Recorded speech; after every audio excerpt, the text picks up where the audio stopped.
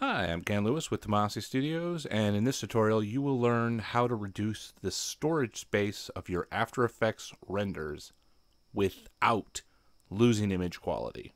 The files that come out of After Effects renders are insanely huge, easily 10 times the size of a video from a normal program of equal length. The size of these files can easily dominate and take over your hard drive and frankly make your computer pretty much unmanageable. So, are you ready to hear the deep, dark secret?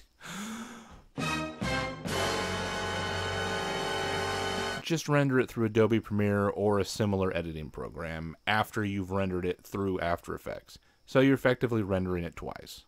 Save in file the new, smaller file, and then delete the gigantic, insanely large one.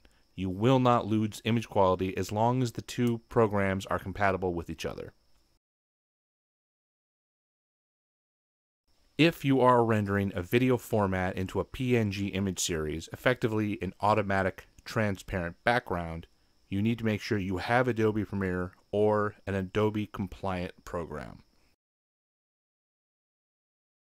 If you are making this kind of a graphic and your software is not actually compliant with Adobe After Effects in this way, just give it a solid background and then use it in the chroma key effect at a later date.